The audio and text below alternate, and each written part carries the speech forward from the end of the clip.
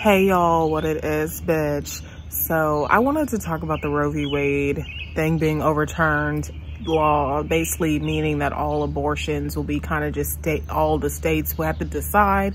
And of course, most of the conservative states are gonna ban abortion. Like, I feel like here in Georgia, I think there's like a 6-week ban on abortion, and which is fucking crazy because, like, girl, you don't even know you're pregnant until like you're fucking 8 weeks almost. So you, like, basically it's banned here in Georgia, I believe, unless I read it wrong, bitch. But anyway, my point is, Cynthia G, you cannot tell these young black girls who are BBC obsessed to go get a abortion now because they happen to hop on Tyrone Raw.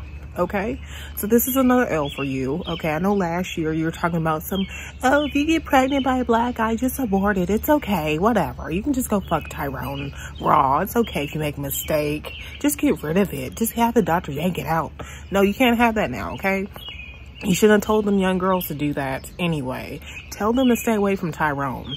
Tell them to wear condoms. Don't tell them to go hop on Tyrone and Daquan's dick unprotected, get herpes, and get a baby, because now they can't even get rid of the baby. They probably have to go to some state or some Mexico somewhere to get it out with a hanger. Anyway, my point is, Cynthia G took another L with that. Okay, bitch, stop telling young girls get abortions. Abortions are bad for your body anyway. I mean, okay, here's the thing. Before I get comments talking about oh, I didn't know you were a complete conservative and I didn't know you were pro-life.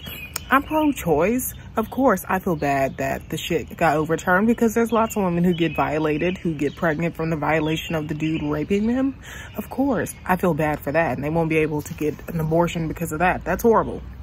But for you girls who don't wear condoms, for you girls who hop on everybody's dick, I know I'm wanting to talk, but at least I haven't had real sex in like 7 months, so don't even come for me for that.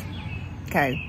But when I do have sex, I'm gonna wrap it up. I'm gonna make the man wrap it up, okay? So for you girls who don't believe in wearing condoms, for you girls who believe in the pull-out method, bitch, the time has come where you need to tell the nigga to strap it up. And stop fucking Tyrones, okay? And then get mad you got pregnant. You can't go by Cynthia G's advice now, bitch. You're shit out of luck.